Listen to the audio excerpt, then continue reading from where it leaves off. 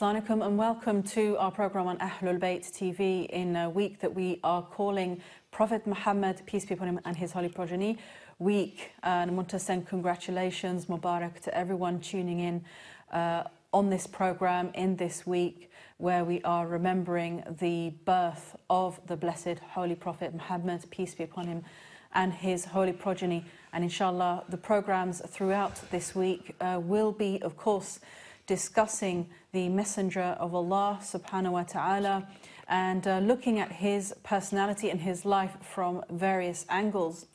So tonight we're going to be exploring the Holy Prophet, peace be upon him, and his holy progeny as a model of ethics, as a model of perfect behavior and character, and looking at his mission, as he said that he only came to perfect the morals and ethics of humanity, and asking whether our ethics and morals have gone on a decline even in recent years in the Muslim community and in the world in general, and what we can do to turn back to the Holy Prophet, peace be upon him, and his holy progeny, to refresh and remind ourselves of his personality so that we can model ourselves upon that.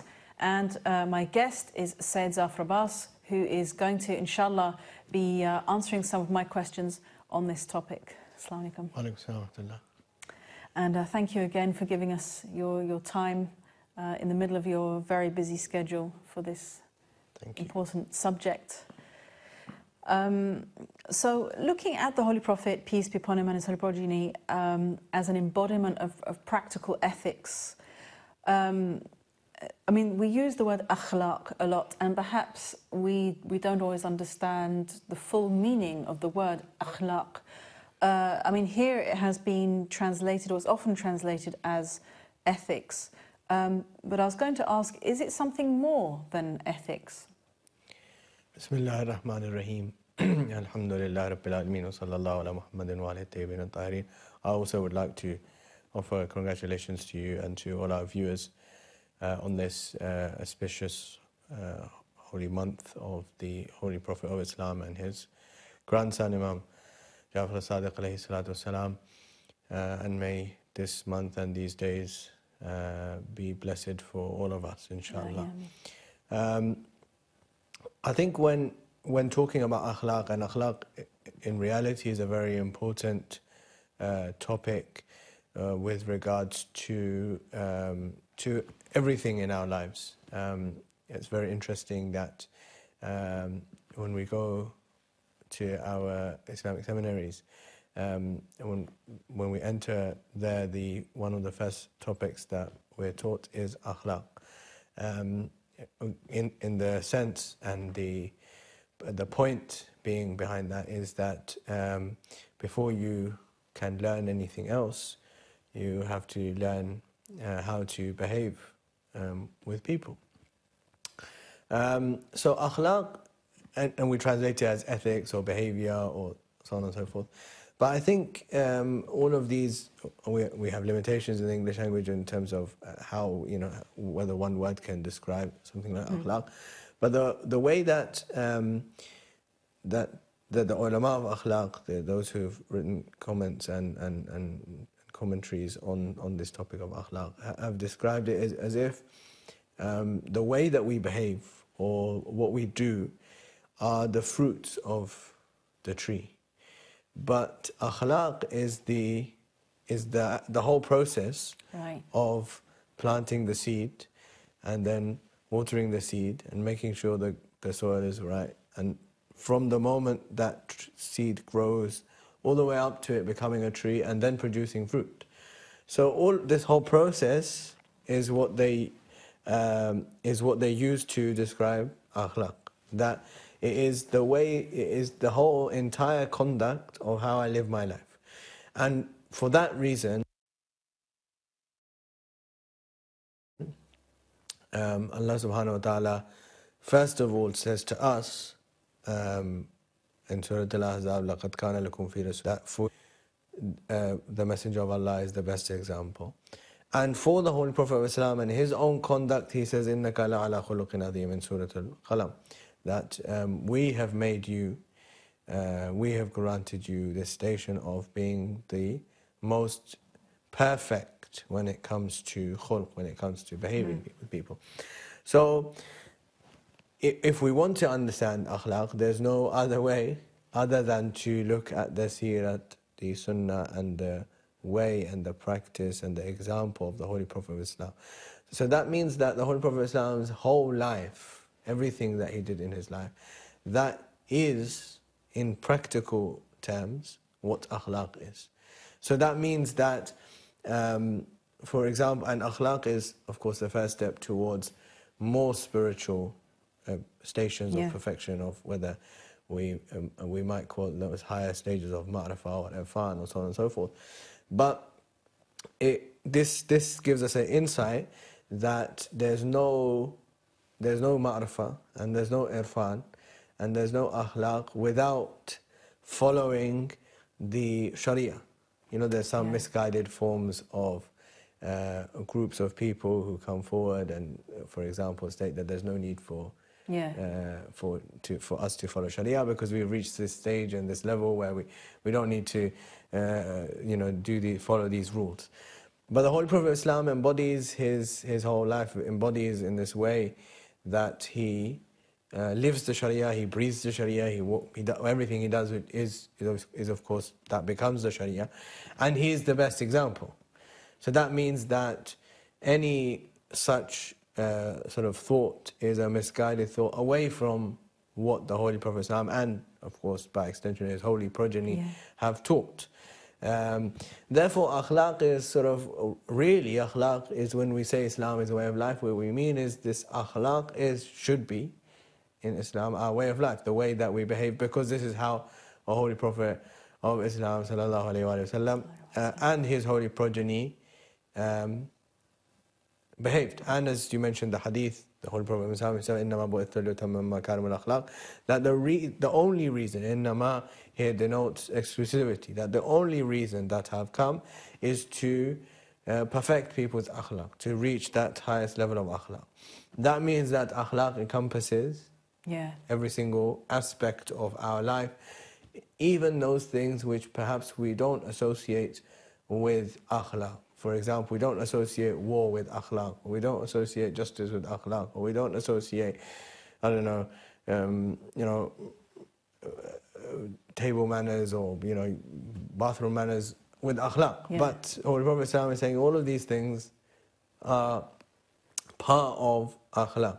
All these things together make up akhlaq, and in all of those things, you will find in Rasulullah and the Holy Ahlulbayt the best example, the best way of how to. Thank you. I mean, another thing, of course, is as we're encouraged to look at his seerah, or his way of life, his biography. And again, of course, there are many biographies out there, and as I have learned over the years, that some of the details of his biography were composed during the Abbasid era, and or let's say written down during the Abbasid era, and some people have said that there are certain narrations about him. In fact, there are many narrations about him that were, fabricated or invented or used also to justify the conduct of Bani Umayyah and Bani Abbas.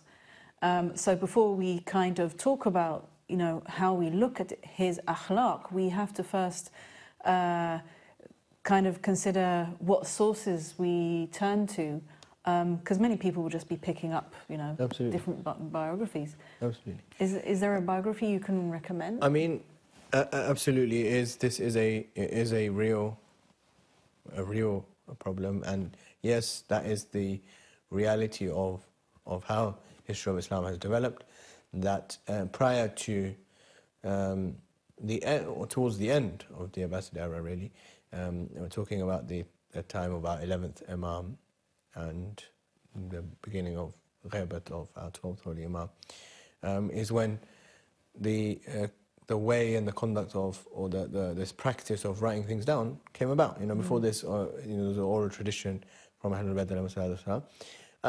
And this is perhaps a reason why we continue to emphasize on the importance of Ahlul Bayt in order to find out real, true, authentic information about the Holy Prophet of Islam. Yeah.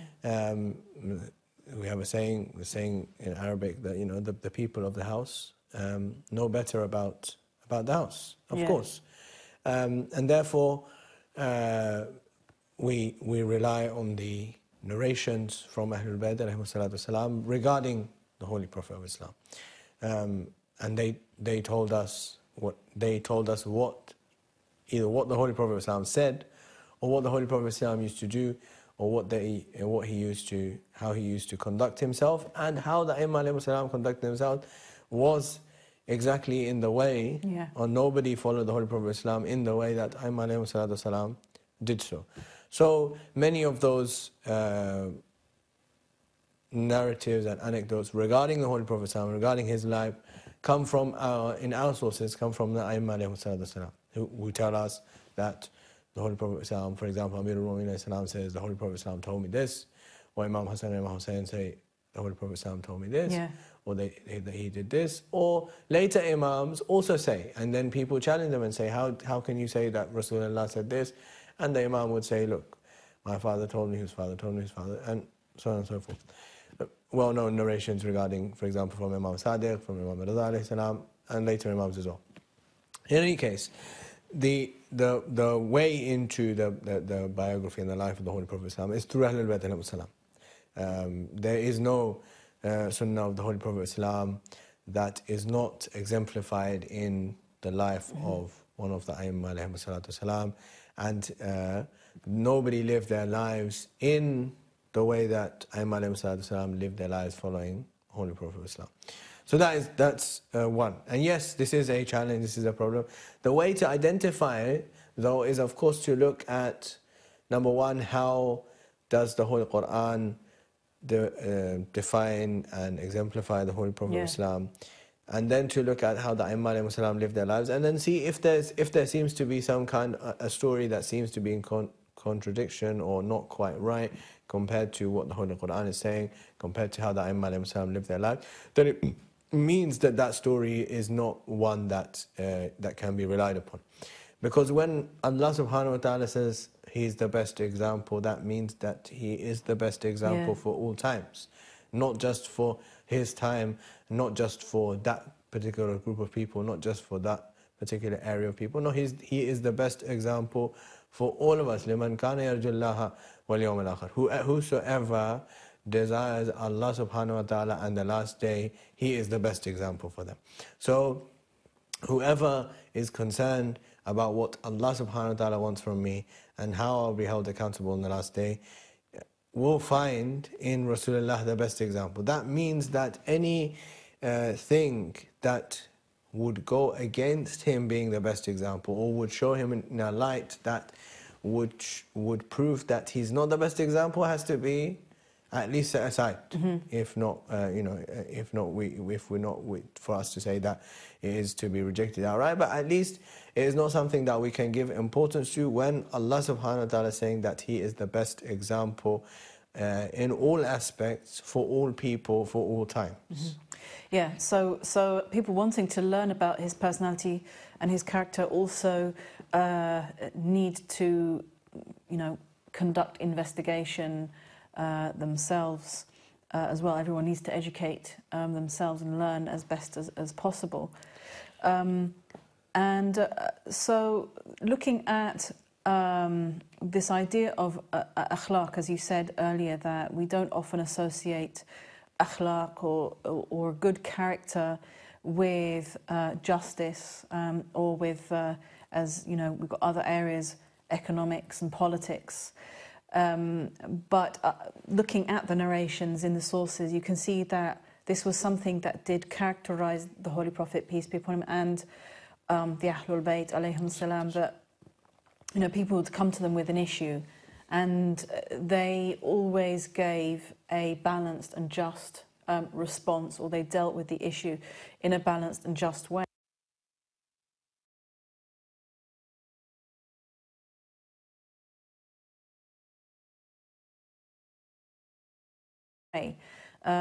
So if we're looking at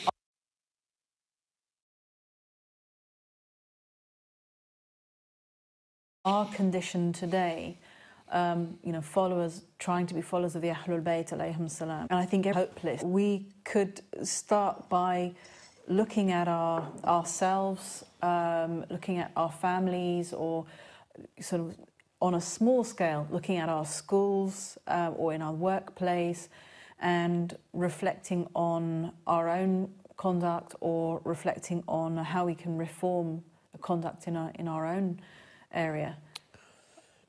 I don't know what you... Yeah, no, I think firstly, and this is a point that I believe I've made before as well, but it's worth repeating, and that is that we have the life of the Holy Prophet of Islam divided into broadly into two parts. We have the life of 40 years, which is prior to his announcement of prophethood, and then we have 23 years, 13 years in Mecca and 10 years in Medina, of his prophethood, of his preaching, and we often focus on these 23 years, from age 40 through till the moment he passes away, and we look at it and we study it and we hear about it in significant detail, but we don't focus on the 40 years before prophethood. Could I just cut you there? We just got a caller that's just come in. Sorry to... no problem. So, Assalamu alaikum, welcome. Assalamu alaikum. I think they might have put the phone down. If you did just call in, please do call back. There may be a couple...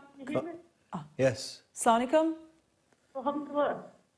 Rebecca, I want to mention that, see, even in what I find for young people and for grown-ups as well, what's sad about this time, well, I don't know if it was back then as well, but everything's just getting sexualised and it's becoming corruption and it's encouraged to do bad things, and it's not, society doesn't value marriage anymore, and it's not respect for women. Yeah. And I also feel like as if it's not values there at all, and it's like as if you're encouraged to do bad things, and it just makes me sad that that's the situation for young people that are, even for adults, it's just like whatever you turn on TV is something that you think, when you close my eyes and turn it over, it's like, it's just becoming, I just think respect is dying now, and even some people can laugh at children as if it's okay to laugh at children in a bad way, and it's like the Pizzagate thing as well that's happening just now. It's a lot of psychopaths and paedophiles out there, and serial killers, and that's why our Prophet Mohammed, peace be upon him, wanted values, because otherwise humans can behave like beasts, and that's where the corruption comes in. Yeah. You know, and I do believe it's not only the devil and humans as beasts when they don't behave. It is something other than, it's evil, like, I don't know if it's Gog and Magog and other stuff, you know, it's something that's very evil that's happening just now in the world. That's what I wanted to mention. Assalamu alaikum. Yes, yeah. Thank you, sister, for calling in. And yeah, I mean, I suppose we can talk in a theoretical way, said Zafar. But as we know, especially with the type of media we've got today, and many parents will be watching, who, you know, they're trying to raise their children in a very toxic environment. As the sister said, actually, you know, we're living in a culture where people are encouraged to do the opposite. They're encouraged to do bad, and this is something that I've observed, you know, over the years in the popular culture, that someone starts off quite innocent, and then somewhere along the line, you know, it's like, well, now I've turned bad, and it's kind of like this is this pop singer's big kind of moment of becoming bad. And there's a kind of cynicism towards innocence and being good, and children learn that attitude from a very young age, which is quite disturbing. Absolutely. It's interesting. I was actually just about to come to that, which just it's nice that it's been raised. So as I said, this period of the 40 years of the Holy Prophet Islam's life are really the time and the period of the Holy Prophet Islam's life which we don't really focus on. We don't really examine it. We don't really look at that part of the Holy Prophet Islam's life. We don't give it as much importance as we give to the 23 years that come afterwards. However, it is actually this part of the Holy Prophet Islam's life which perhaps in some way, can give us some direction of how we should be living our lives today. Why? Because we are living, as you said, toxic times, in a difficult situation, a time where evil is very prevalent, wrongdoing is encouraged, to do the right thing is tough, it is discouraged, people are made fun of, mockery, so on and so forth. And this is almost identical to the time where the Holy Prophet Islam lived his life, prior to his announcement of prophet. And in that time, it wasn't just the Holy Prophet of Islam, but it was all his family members around him. So his uncle and his grandfather and his other uncles, and so on and so forth. And this whole group of people from Bani Hashim who also had this, akhlaq and character and way to deal with people and so on and so forth, that even those people who were of a different faith or didn't accept their faith still acknowledged that these people are superior to us in terms of their own moral conduct, their own akhlaq. So that part of the Holy Prophet Islam's life is perhaps in some ways the way for us to find, to examine, to look at and see that, look, if in that period of time you're living in the society, you're interacting with that society, you're meeting the people, it's not as if the Holy Prophet had secluded himself from the society. He still lived in the society, he still interacted with people. Yet, in that evil time, he managed to uphold his akhlaq. And it's not an easy thing to do. Yeah. But that is what the Holy Prophet Islam, Allah subhanahu wa ta'ala, expects from the ummah of the Holy Prophet Islam as well. That even if you're living in a difficult time, even if you're living in a difficult place, where it is a challenge, there's no two ways about this particular issue. It is a challenge. There's no getting away from it. Wherever we go, and as days go by, it becomes more and more challenging. The challenge increases. So we have to rise to the challenge and say that, yes, we do have an example of the Holy Prophet of Islam spending his years, 40 years of his life in this kind of a place, and showing us how practically how to do it. Yeah. How to maintain your akhlaq, how to behave with other people, how to, irrespective of beliefs, get people to acknowledge that you are superior to them morally. Because the title of Sadiq and Amin was given to the Holy Prophet Islam in the pre-Islamic time, not in the after the announcement of Prophet, in the pre announcement of Prophet time, this 40 years of the Holy Prophet Islam. So that means that the two conduct values that people would acknowledge, even if they didn't agree with your beliefs, are not telling a lie, and being trustworthy with people. So that means that these are conducts, these are things that we speak about very easily, but really embody in our lives, and for us to do a muhasabah, an examination of our day, and think, was I truthful for the whole day? Did I, in every single moment in my life, whether it was my personal life, whether it was in my work, in my friends, was I honest with everyone? And was I trustworthy with everyone? And then think about how to rise to this challenge.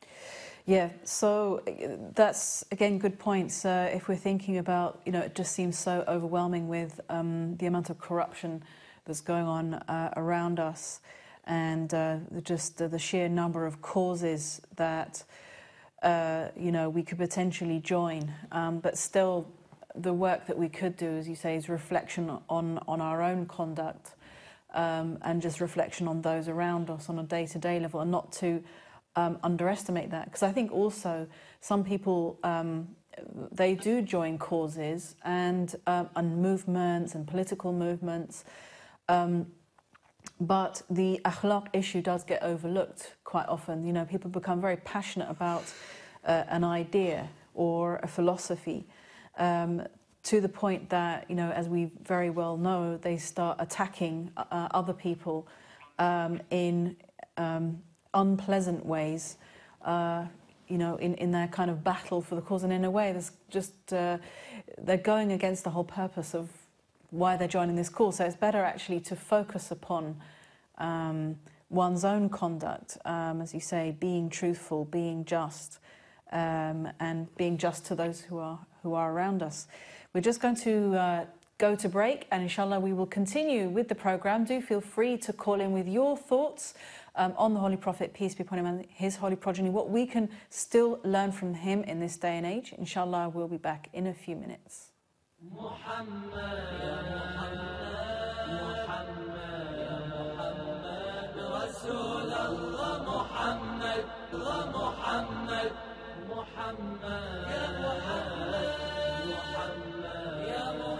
Assalamu alaikum and welcome back to Ahlulbayt live on Ahlulbayt TV, where we are remembering the Holy Prophet Mohammed, peace be upon him, and his holy progeny in a week of remembering his birth and of course remembering his life as well, and reflecting upon how we can refresh our knowledge of his behavior, his akhlaq, and how we can put that into practice in our daily lives.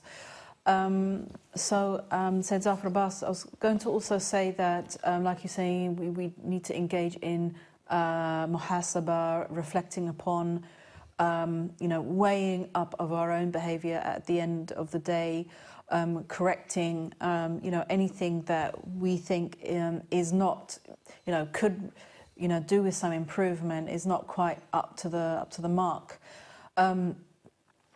I was going to say that, you know, the correct behaviour that the Ahlul Bayt alayhim salam had in all of these circumstances, of course, meant that they had awareness of what was the correct behaviour. And again, thinking about so many parents raising their children in a society of many mixed messages and, you know, mixed morals, mixed types of behaviours. How can parents, as an example, or even us, you know, ourselves, you know, not get led astray or confused by these mixed morals? How can the parents raise their children to be aware of what is the correct conduct? As I've already said, it is without a shadow of doubt a very big challenge for all of us, particularly for parents, but in reality for all of us, in terms of, as we said earlier, the first thing is learning, reflecting over the life of the Holy Prophet of Ahlul Bayt alayhi salam.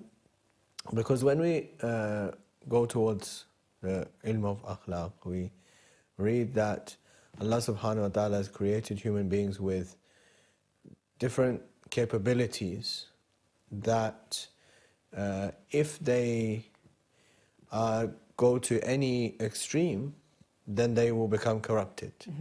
But when they find the right balance with those capabilities, that person would become successful, would rise through the ranks of akhlaq.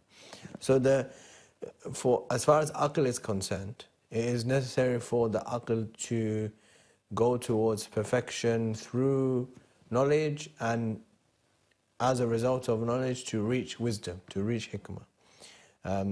The person who reaches hikmah has reached perfection in the matter of intellect, in the matter of aql. Because either a person would remain ignorant. Yeah. If a person remains ignorant, then there's no way of getting to hikmah.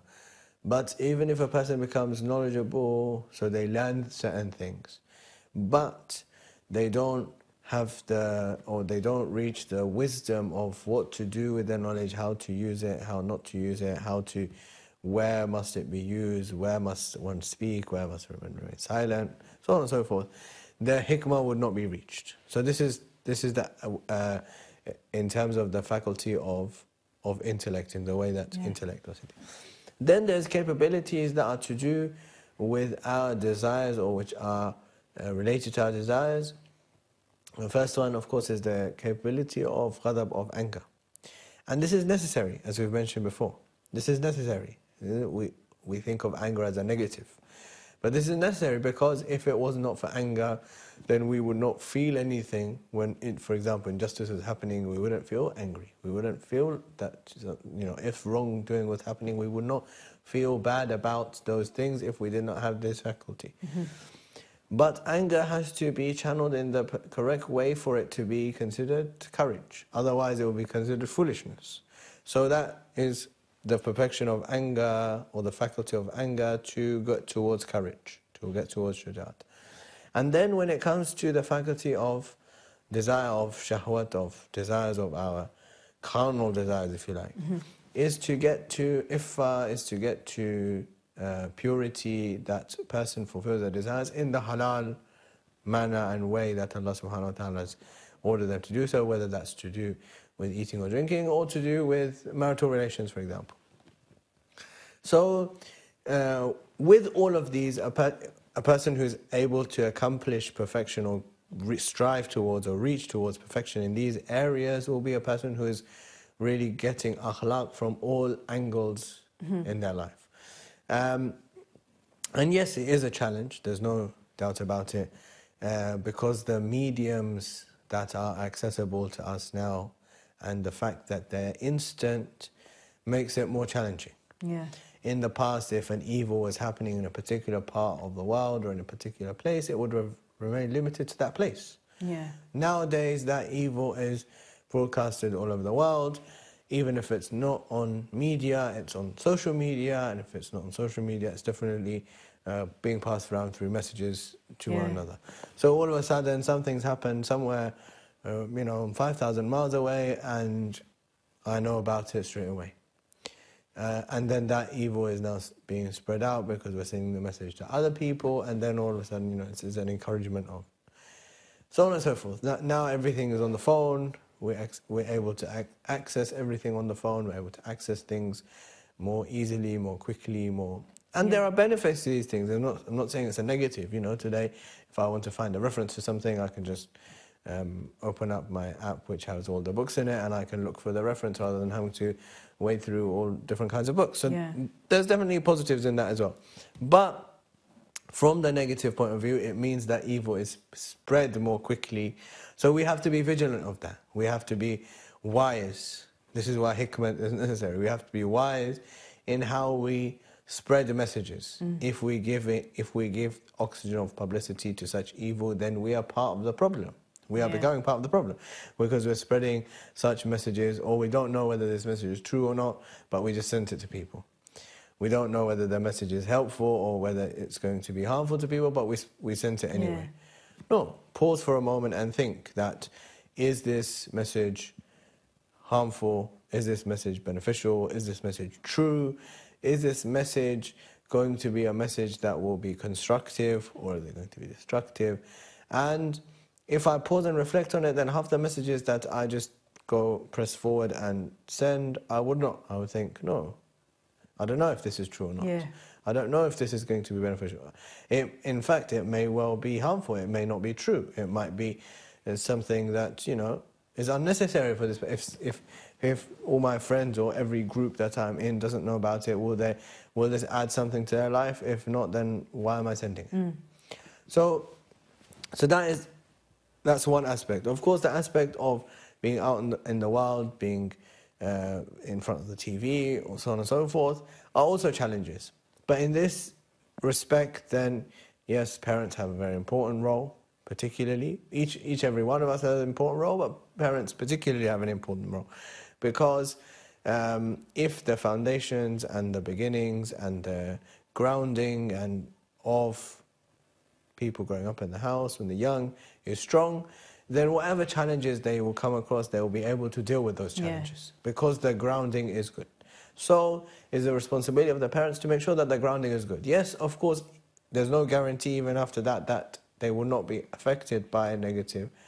But responsibility is to provide them with the grounding so that at least as a result of being provided with that grounding, they are, able to have that basic grounding in order to know right and wrong, for their own conscience to be able to speak to them and say that no, this path that I'm going to take, it will be short term, it will give me some benefit, but long term I will regret doing this action or going to this place or going with this person.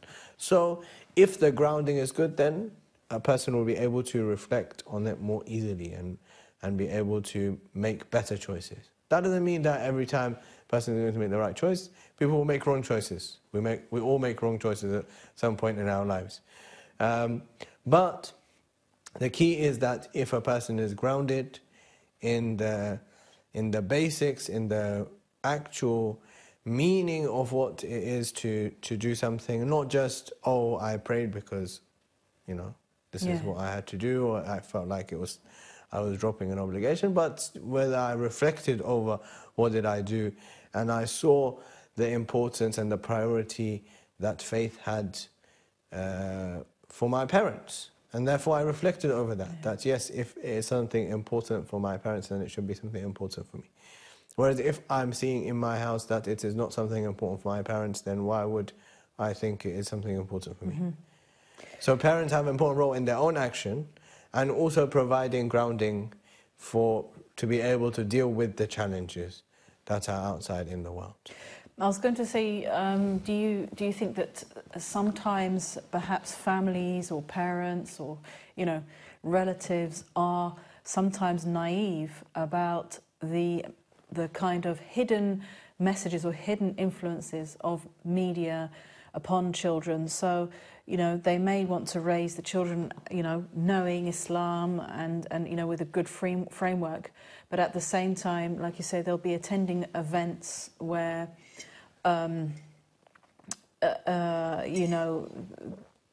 there's things going on that are not acceptable in Islam, or they'll put something on TV that is actively promoting again kind of materialistic values or commercial values, or this whole obsession with fame now that we've got in our society, or even kind of eating food products that are manufactured by companies that are acting unjustly elsewhere.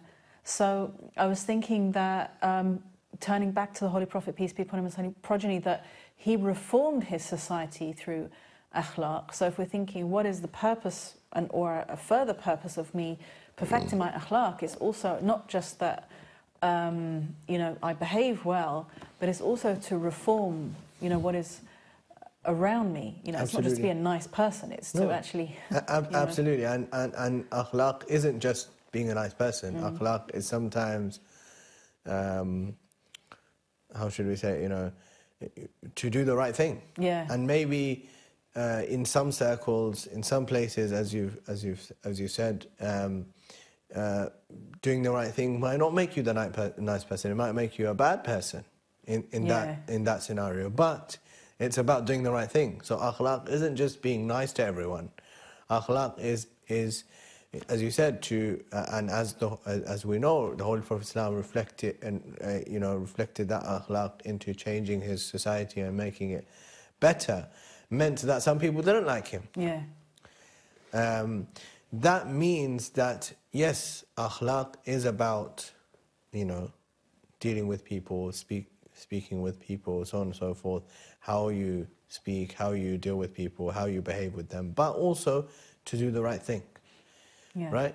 Now, obviously, again, it is still a fine line. Doing the right thing doesn't give me a license to then go all out and leave my character and morals at the door just because I'm trying to do the right thing. As you mentioned, sometimes we go a bit overzealous in our pursuit for, you know, justice, or in our pursuit for you know, attending some kind of protest or so on and so forth. That doesn't mean I have to, because I've gone so far in that I can leave, you know, behaving nice. But that my objective in akhlaq isn't to please the people, it's to please Allah subhanahu wa ta'ala. Yeah. Because if Allah subhanahu wa ta'ala is pleased, then even if anybody else is not pleased, it's no problem. But if people are pleased and Allah subhanahu wa ta'ala becomes displeased, then you know, there will be no you know, benefit to me from that real term benefit in terms of hereafter, in terms of even this life, from such a behavior. So akhlaq, really, the priority, as we said, you know, the fruit of akhlaq is the way that I behave with other people. Yeah. But the root and the basis of akhlaq is how I behave in order to please Allah subhanahu wa ta'ala, in order to make sure that Allah subhanahu wa ta'ala is pleased with me in this behavior, with this way. And in order to do that, we have to reflect over the life of the Holy Prophet Islam, because he's the best example of living my life in pleasing Allah subhanahu wa ta'ala, in obeying Allah subhanahu wa ta'ala. Because there's nobody who's done that more or better than the Holy Prophet sallallahu alaihi wasallam. That's why we are reflecting over his life and reflecting over these points. Thank you. Also, I was going to say, of course, that, you know, we're living in a society where, and probably there's always been ways of wasting time, but you know, sometimes people can, again, kind of just be engaged in entertainment, or, you know, a lot of chatting online, or shopping, or, you know, and in some ways there isn't that kind of awareness of what it takes to reach this level of akhlaq that we've been talking about, where we attain wisdom, hikmah. So, I mean, again, another thing is that perhaps many, you know, members of the Muslim community are kind of, you know, everyone's influenced by the flow, and everyone's going with the flow, and trying to do Islam as well. But sometimes many years can go by where, you know, life has seemed to be it's going along quite easily, and suddenly, you know, 20 years later, it's like, well, what do I actually know? What have I actually learned? So it also requires an awareness of the passing of time, and actually, it's not that easy to reach a level of hikmah. And I think we can see that in, again, the fracturing of the families that are happening in the community, or the, you know, difficult situations that people get into that they can't find their way out of, because you know, that there's no one to turn to get that wisdom from, or they didn't develop that wisdom in themselves. So it requires kind of concentration. I think one of the points that was raised on the phone call as well, and as you said, regarding respect, and there being a lack of it in our society at this moment in time. As you said, it is without shadow of doubt because of the fact that we haven't actively tried to reach this stage of hikmah. On the point of entertainment, of course, we have narrations, well-known narration, I believe it's from Imam Kadhim alayhi salam as well, regarding the fact that Imam says, you know, divide your life up into parts, and he says, devote one part to halal entertainment and, you know, halal pleasures.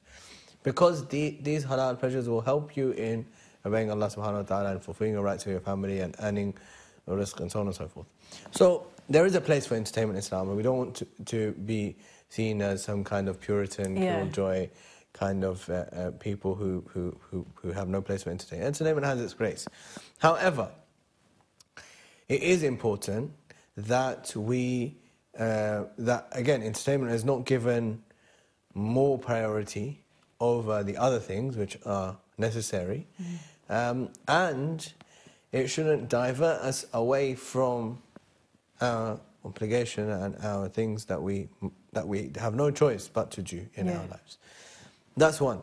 The other thing is, of course, the fact that, as you mentioned regarding the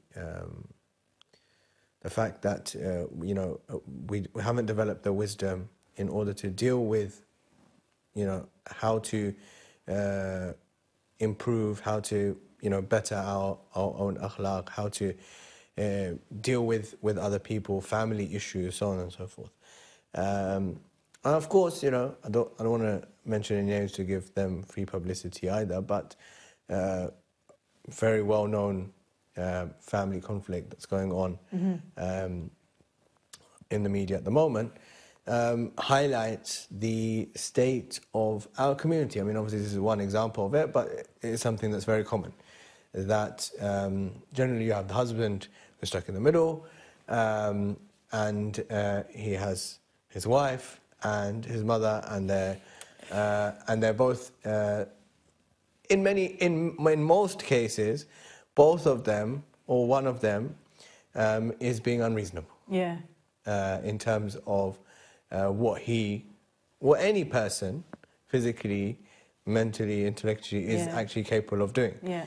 And either of them, or in many cases both of them, are expecting something from him which he cannot do.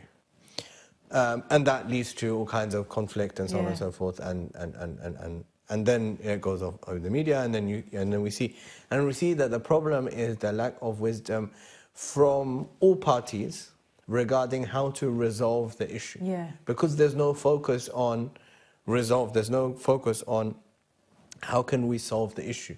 Their focus is on either I want this, this is what I believe is my right, and to hell with everybody else, or the focus is on, well, if this is, you know, how it is, then we will break off the relation, so we won't communicate, or we will continue the relation, but it will remain in such a stage of uncomfortableness that, you know, that it may as well have broken off. So this tells us, and all of this is because of a lack of wisdom in how to deal with the issue of how the Holy Prophet Islam, how Ahlulbayt, how the people whom we're supposed to follow are teaching us to deal with this issue. And it's, of course, it's very interesting to see that when conflicts like this arise in Muslim communities, there's never any reference to the fact that this is what the Quran says about how to resolve a conflict. This is what the Holy Prophet ﷺ said. This is what the Embodiment said. There's never any mention of this, because we give lip service to the Holy Prophet Islam, and that we love him and we're celebrating his birthday. But when it comes to important things in our life, we never bring this up. And if somebody does actually bring it up, then there's always no practical application of that into our lives. You know, the Holy Prophet Islam had all these things in his life. The Aimma had these things in there.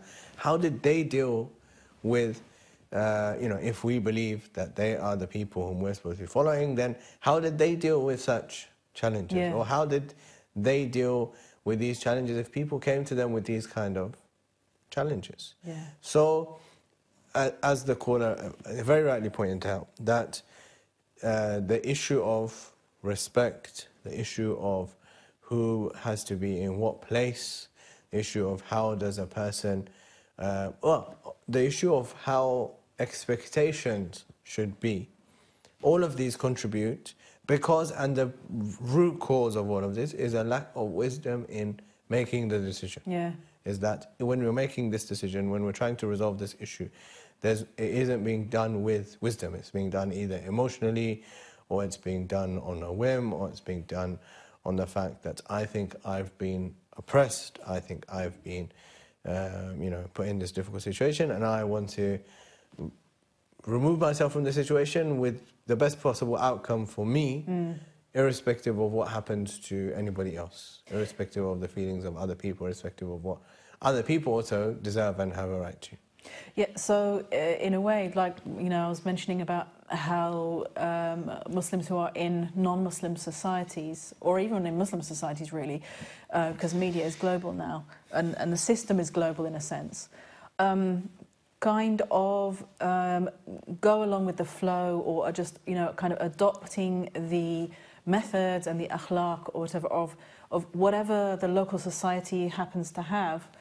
And of course, especially in more materialistic societies, there can be, the consciousness of the person is all to do with like my rights, and as you say, to hell with everybody else, and as you say, unrealistic expectations. Now, this strange mix of religious and very materialistic expectations that often families have as well, this kind of impossible mix that, they want all the ticks, the boxes ticked. This is a prime example, really, of how desperately we need to turn back to the Holy Prophet.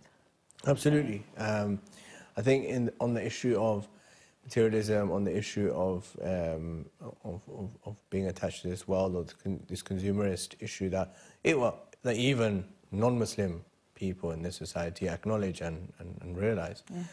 I think, again, I was reading an article once that a young lady had done a test that she'd spent 200 days without buying anything new. Right.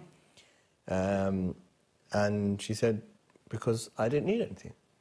And it shows that most of the time when we buy something new, we don't absolutely, really urgently need it. It's only on a few occasions when, something is absolutely that we need, that we go and buy something. But because we live in consumerist society, and, the way that our towns and cities, for example, are built is that the way, passing by, we'll go past the shops, or we'll go past something, or nowadays you go online and you see something and you're like, oh, I like that, let's get that. And I don't really need it, but I don't, because I'm an impulse, because I've been impulsed into buying it, either because I saw it, or I passed by it, or somebody told me about it, or so on and so forth. So that again, is the lack of wisdom that we're not reflecting over. That when I don't need it, why am I being impulsed into buying something? Why am I being impulsed into doing something? All of these things would help when we help reflect over them. That Allah subhanahu wa ta'ala, when He says, He's promised you for rizq, that He's going to give you whatever you need, not every single impulse that I have. Thank you very much, and some good realistic points there. We're just about to go to another break. Do feel free again to call in. Inshallah, we'll see you again in a few minutes.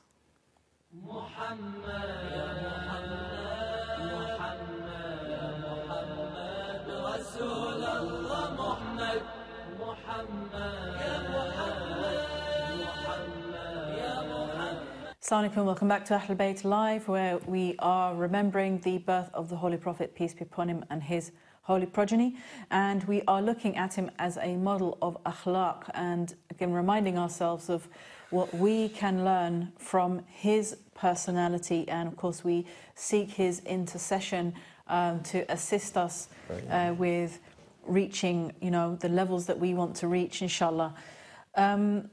Just to turn to some of the actual points from the Holy Quran that we can see that were, that have been stated, we can see how the Holy Prophet, again, peace be upon him and his progeny, as an embodiment of the Holy Quran, changed certain things in Arab society at the time. The very famous issue of a man being compassionate and loving to his children, so that's that famous narration where he was being affectionate to a child, and it was kind of remarked upon, and he said, if I don't have mercy, then, Allah doesn't have mercy upon those who don't have mercy. So it was unusual for that time for a man to show tenderness towards his children. It's probably seen as kind of unmanly, and many values that he practiced were not considered kind of manly virtues at the time. Forgiveness, gentleness, kindness, and also he brought in the idea, or Allah subhanahu wa ta'ala again introduced into the society this idea that our merit is down to our individual character, our individual akhlaq. Our merit is not exclusively drawn upon our lineage or our tribe as it was then, which is very interesting. This is kind of a fundamental change in the society. And of course, famously introducing tolerance and forgiveness as virtues. So as the Holy Quran says in Surah A'raf, verse 199, take to forgiveness and enjoying good and turn aside from the ignorant. And other beautiful things here, such as do not spy on one another. Do not enter any houses except your own homes unless you're sure of the occupants' consent. This kind of sounds obvious now because we've got locks on our doors, but you know. But what it is doing, which is quite interesting, is introducing this idea of privacy, respecting someone's privacy, respecting someone's space, respecting their life, their reputation. You don't go investigating and digging up things to spread about people, as we've just been talking now. And this seems to be still so much, so relevant. We still find, in society, people who, and often very sweetly, they will kind of, in a surreptitious way, extract information from someone. They'll befriend someone to extract information from, and then go and spread something to someone else. And this again is all creating a society that is keeping itself down, really.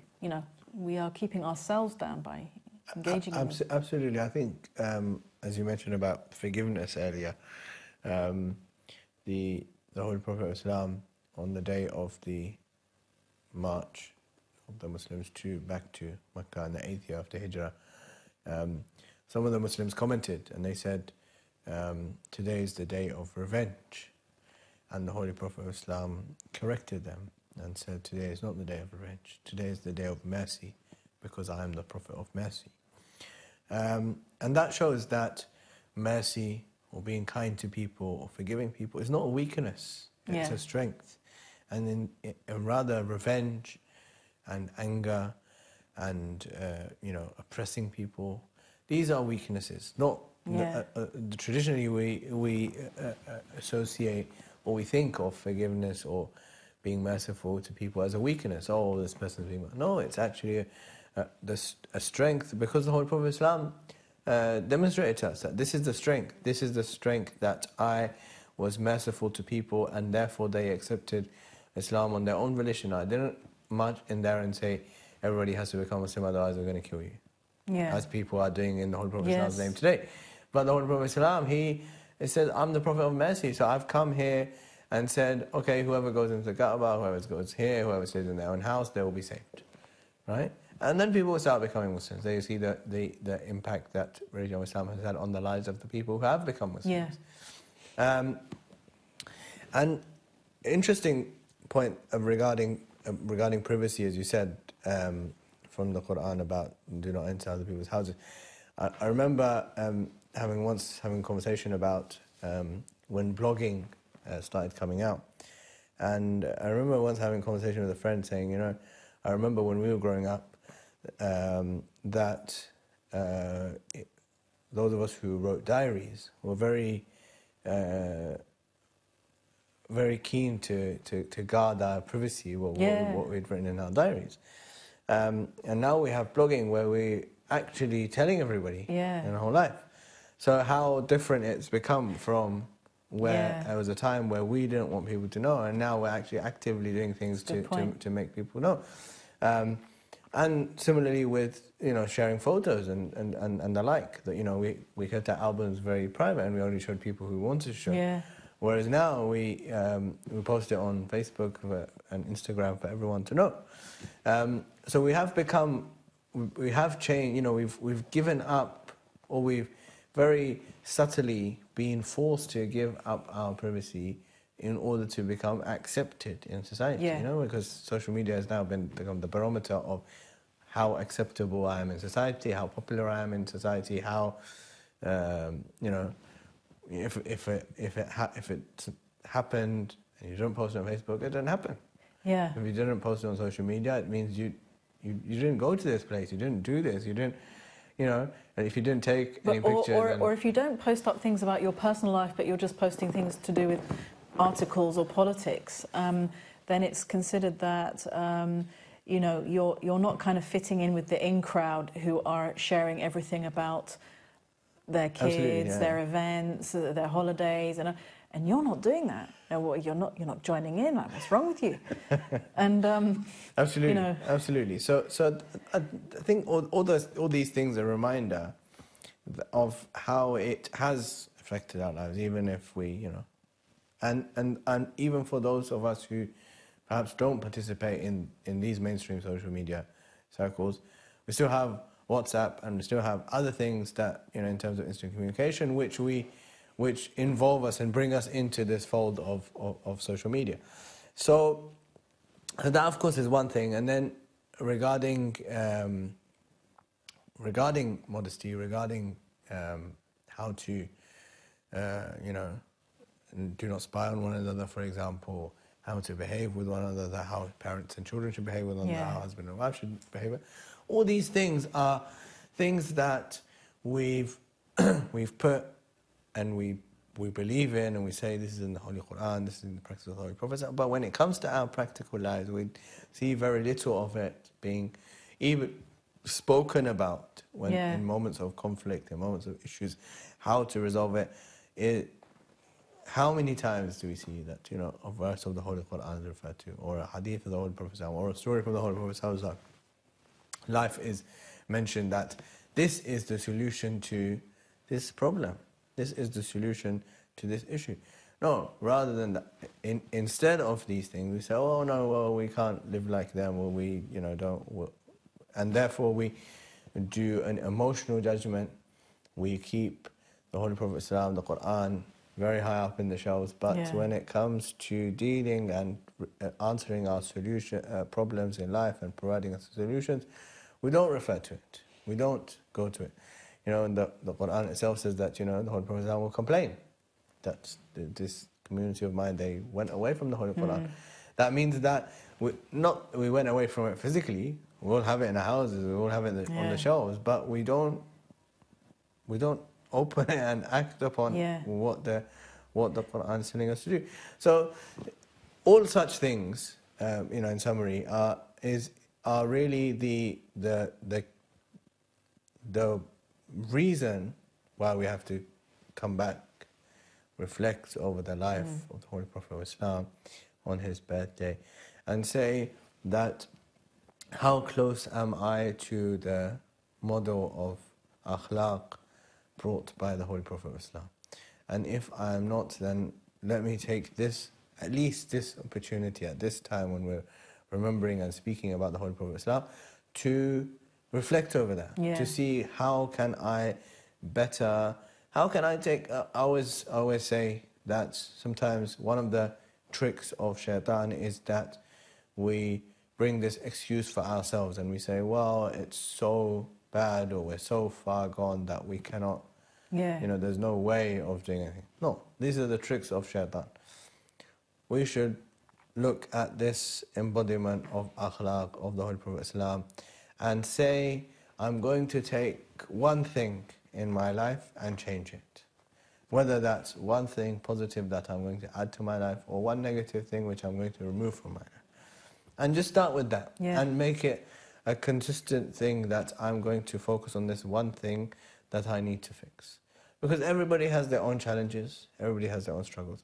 And if I take one thing and I fix that, then it will have domino effect. It will be able to fix other things in my life. Famous story, the Bedouin came to the Holy Prophet Islam and he said to him that, I'm willing to accept your religion, but I'm only willing to change one thing in my life. So the Holy Prophet Islam said to him, don't tell a lie. And he went away thinking this is very easy, and then he wanted to go and do some haram act of, stealing, and then he thought to himself, if I steal this thing and then I wear it and I go to the Prophet and he asks me, where did you get this from, I will have to tell him the truth, and then I will be embarrassed. So he left that, and then he wanted to go and consume alcohol, and then he thought to himself, if I go there and then I go to the Prophet and he says, where are you coming from? Then I'll have to say where I'm coming from, and so on and so forth. Yeah. And then eventually he comes to the Prophet and he says that, you told me to leave one evil thing, and as a result of that, I left all of these things. So that means, and so this way of taking one thing and changing it in your life is the way, I didn't make this up. The Holy Prophet of Islam taught us, this is how you don't tell a person, oh, you have to change 1, 2, 3, 4, 5, 6, 7, 8, 9, 10 things. He's going to think, there's no chance this is going to happen. You go, change this one thing in your life. Let's change this thing, one thing in my life. And then see how that domino affects everything else and improves other things in my life as well.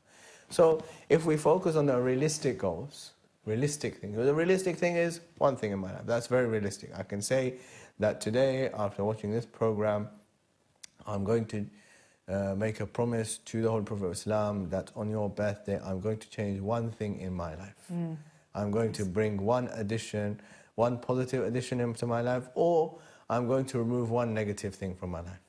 I'm going to, you know, whether it's to do with ibadat, whether it's to do with behavior, whether it's to do with, you know, I'm going to improve relations with my family members, I'm going to pray on time, I'm going to go to Hajj this year, so on and so forth. Or it's to remove some evil thing. Okay, if I was not doing hijab, I'm going to do hijab. If I didn't have a beard, I'm going to have a beard. If I didn't, you know, if I listen to music, I'm going to stop listening to music. If I was doing ghiba, I'm going to stop doing ghibas. Whatever it might be, you know, whatever common evil trait that I have in myself, because I know myself better than anybody else. So I know that this is one thing that I am able to identify and eliminate from my life for the sake of the Holy Prophet of Islam and for the sake of his birthday and his remembrance. I'm going to take this opportunity to remove this thing from my life. That is a realistic way of looking at how to embody akhlaq with wisdom into my own life.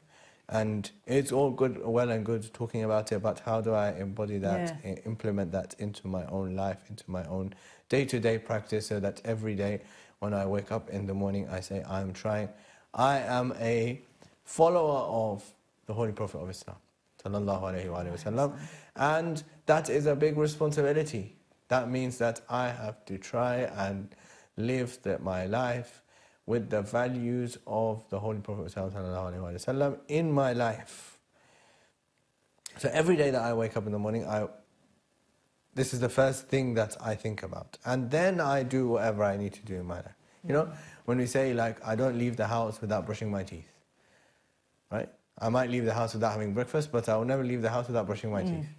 So just like I wake up early enough to make sure that I brush my teeth, I wake up 5 minutes earlier than that and say, I'm going to reflect over the Holy Prophet Islam, that I am a follower of the Holy Prophet Islam and I want to try to embody his values into my life. I'm going to reflect on that for 5 minutes. That's it. And then go out and do everything that I need to do in that day. But throughout the day, I'm still reflecting over those 5 minutes that I did in the morning, that I am a follower of the Holy Prophet Islam, and I need to make sure that I am living that as my life. Not that I am going out and going into the dunya and being a part of the dunya and forgetting about the fact that I'm a follower of the Holy Prophet Islam, except for the fact that maybe when the time for salat comes, and I'll pray, and then I'll go back to being part of the dunya again. And I'm just a drone or a clone of this corporate machinery that we're all part of, unfortunately. But if I have in my mind that yes, I have to be part of this because I have no choice, but I am a follower of the Holy Prophet Islam and his Ahlulbayt, and therefore I have a responsibility separate from other people, and that is that I have to try and embody his values into my life if I really truly love him and want to follow him and want Allah subhanahu wa ta'ala to love me. Allah subhanahu wa ta'ala says in the Holy Quran, if you want Allah to love you, if you claim that you love Allah, then follow the Holy Prophet of Islam, and then Allah will love you and he will forgive your sins. So, commandment is very clear that without following the Holy Prophet Islam, without living life in accordance with his commands, there's no way towards success. This is the only way. Therefore, this is something that I should seriously be reflecting on every single day. And if I haven't already been doing that, then I take this opportunity of the Milad of the Holy Prophet Islam to reflect on it from today onwards. That from tomorrow morning, I'm going to wake up in the morning and I'm going to reflect over this point and make sure that's my life. And then when I come home, I'm going to reflect on it again and say which percentage of my day was spent, was acting the message of the Prophet of Islam sallallahu alaihi wasallam, and which percentage was not.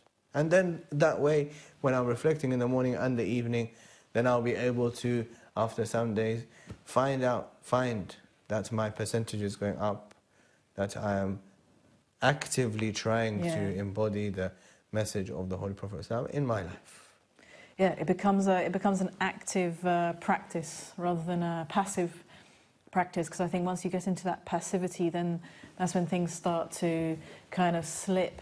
And I guess, again, like you say, the point you make about having the Holy Quran on the shelf, but living life kind of away from that. It's almost like there's a thought in the back of the mind that that doesn't trust that, you know, the values and ethics of the Holy Quran can actually resolve issues. It's kind of like, well, yeah, it's there, I know it's there, but you know, this is the way I want to do it.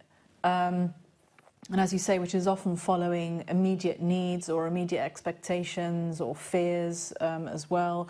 And again, this leads to all kinds of difficult situations that people get themselves into, and unhappinesses as well, because people are not being just to each other. You know, I think a lot of the unhappiness that happens in society is because someone somewhere feels that they haven't been treated justly. They've been spoken to unjustly or treated unjustly in other ways, and this creates anger and resentment and, you know, fracturing of relations as well. So, you know, again, if we did go back to the Holy Prophet, peace be upon him, and his holy progeny was balanced. He was self-possessed. I remember Imam Zain al-Abidin alayhi salam, you know, saying that, again, the sign of a mu'min is that when he's happy, he's not excessive, i.e. doesn't go into foolish behaviour. When he's angry, he's not excessive. Again, I'm paraphrasing here, but doesn't go into foolish behaviour either. So it's, you know, again, if we did kind of trust that actually, no, this can help to resolve these issues in my life, then we would go back to it. But I think people are kind of, well, yeah, it's there, but it doesn't really refer to me, and, you know, this is the way I'm doing things, and I'm in my rut, and I'm in my kind of... Absolutely. So some reflection, you know, just 5 minutes every morning and then 5 minutes every evening, 10 minutes in 24 hours is not a lot to do. But that 5 minutes in the morning or 5 minutes in the evening will help me to reflect over this fact that, yes, if I'm calling myself a Muslim, a follower of the Holy Prophet of Islam and his Ahlulbayt, then what am I doing to live that in my life? Is it just lip service? Am I just saying the fact that I follow him, but I don't really? This will, you know, be resolved if I, you know, reflect over that. You know, continue to reflect over it. And of course, you know, when we've spoken about the philosophy of akhlaq and, you know, the basis of it and the reasoning behind it, but of course the things that we usually associate with akhlaq regarding, you know, being good to people and you know, using good language and good words and so on and so forth, these are obviously also part of akhlaq. We don't limit akhlaq to that, but these things are also important. The Holy Prophet of Islam, for example, always used to speak good words to everyone. He, and Ayyam salam, of course, as well, would show us that even to a person who doesn't speak good word to you, you know, this is the challenging part. Because if someone is nice to me, then it's easy for me to be nice to them. But Holy Prophet sallallahu alaihi wasallam and alayhi wasallam are saying, no, that's not the challenge. You're obviously going to be nice to people who are nice to you. The challenge is to be nice to people who are not nice to you. To speak good words to people who are swearing at you, who are being evil. Yeah. That's the challenge. And that, when they did it, showed us that, yes, we obviously speak good words to people who are good to us. But we also, we don't change, we don't lower our standards just because the person in front of me is swearing. No, because Ayyuma say this is our standard.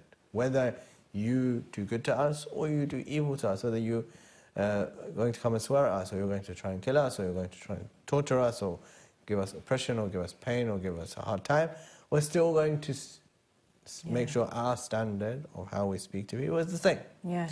And that is the challenge. That, it's very easy, and we all, there can't be a worse person who is not nice to people who are nice to him. But to be nice to people who are not nice to you, have good akhlaq to people who don't have good akhlaq. This is the challenge, and this is the seerah of the Holy Prophet of Islam. Famous story when the woman threw rubbish at him. If it was any one of us, we would have, retaliated, and when the rubbish was not coming, we would have thought, oh, thank God it's not happening anymore. Yeah. Well, some people might have picked up something and thrown it. thrown it back. But for it to stop for 3 days, and the Prophet ﷺ to inquire, what's wrong with her, and then to go and visit her. This is a practical thing that and it's a story that we're all aware of. It's just to reflect over the fact that when the Holy Prophet Islam went there, she thought he was like him, because she said, you've chosen a good time to take your revenge.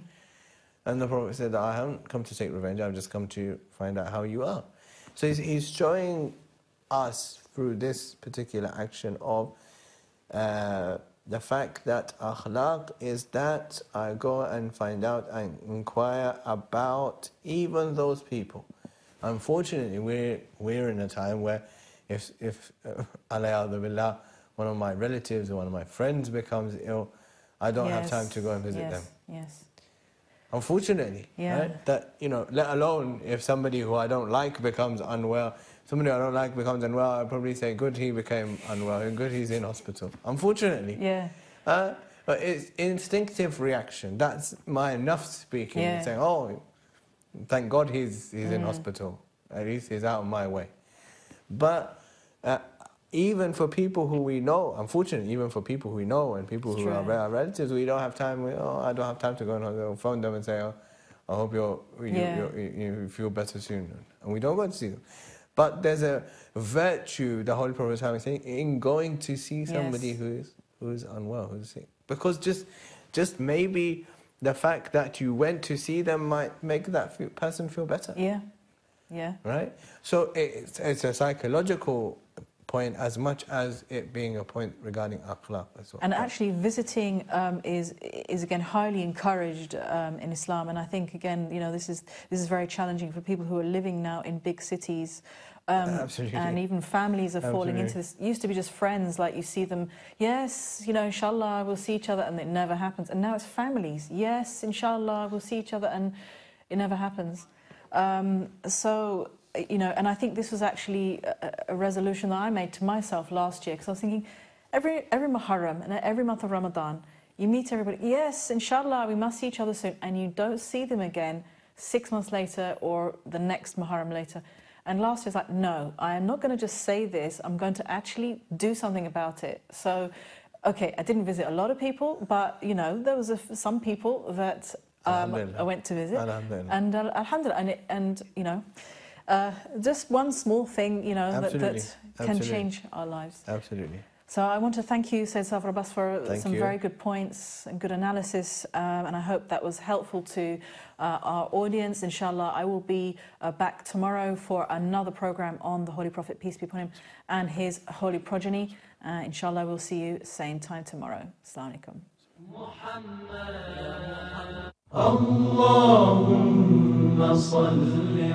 Ahlulbayt TV, the holy household for every household.